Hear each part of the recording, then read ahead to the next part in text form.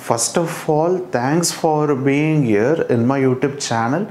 So here in this mistake series video, we will be seeing some of the mistakes that usually every student used to do at the beginning of learning aptitude for the competitive exams, or even I've seen some students are making these kinds of mistakes in the competitive exam itself. So these kinds of mistakes usually happen only because of the time pressure in their exams, because students have to solve the question within 20 seconds or within 30 seconds. So because of the time pressure, I have seen many students, or usually they used to do these kinds of silly mistakes on their exams. That is especially on the mathematics. So in order to avoid those kinds of mistakes, so this mistake series video will definitely help you to avoid such a mistakes in the upcoming competitive exams.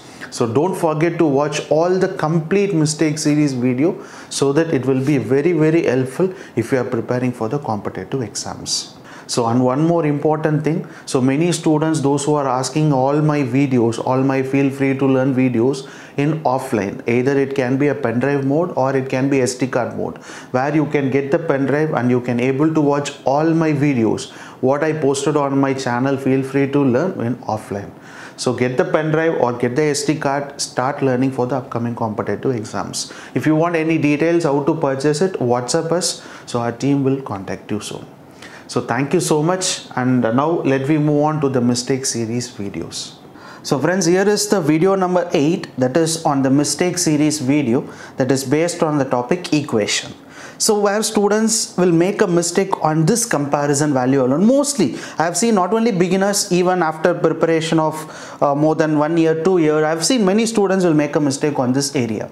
You know how to compare most of the values, right? In the previous 2 video itself, I have told you how to compare a fraction number. If it is a fraction number, just I can teach you one example number. Just here, if x value is 2.6, example I am saying, if x value is 2.6, y value will be 3.6, which is greater than, we can say 3.6 is greater than. So similarly, if x value is minus 1, y value is 2, right, which is greater than, always a positive value will be greater than.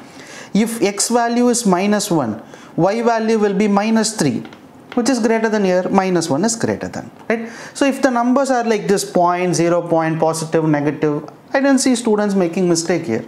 But I have seen most of the students will make a mistake in this area. If x is equal to plus or minus 2, y is equal to plus or minus 2, what is the answer? I have seen most of the students will say the answer is equal to, because x value is plus or minus, y value is plus or minus.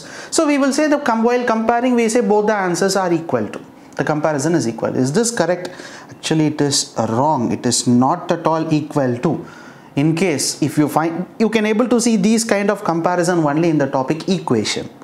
The topic of equation, after finding x value, or sometimes in the topic algebra or square root simplification areas.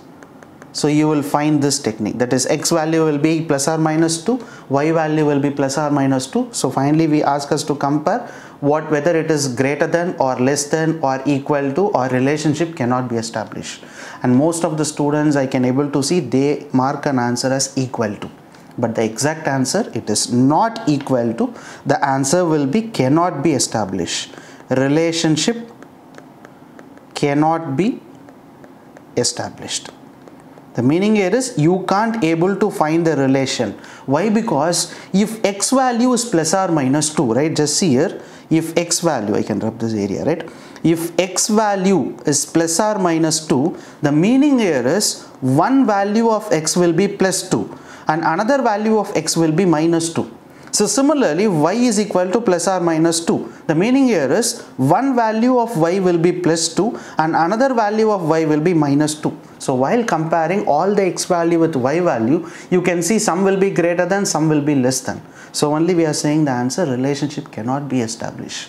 Understood? So similarly, if it is plus or minus 4, I have seen some students will do like this.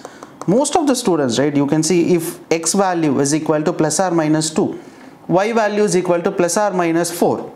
They say the answer will be plus or minus 4 is greater than, because plus or minus 2 is smaller than when compared to plus or minus 4. Is this correct or wrong? It is wrong always, right? It is wrong.